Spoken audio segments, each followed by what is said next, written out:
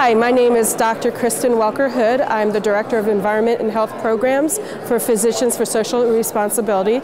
I come from Washington, D.C., and I came here today to testify at the Marshalltown hearing. I think one of the most important things that we need to consider about what's happening in Marshalltown and in Waterloo is that these coal-fired power plants are going to produce quite a lot of mercury that's going to be spewed up into the air.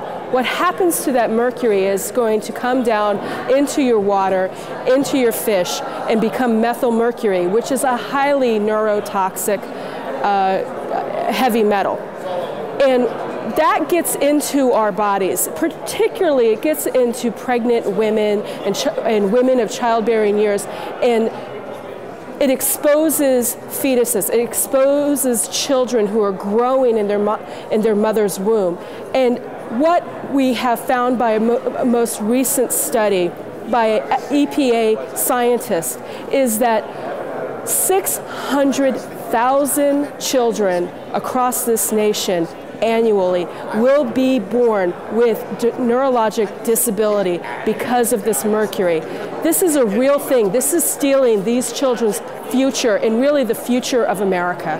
What's important to remember about the mercury that gets into our bodies is that when it gets into pregnant women's bodies, the children, the fetuses that are in them, they are exposed to mercury.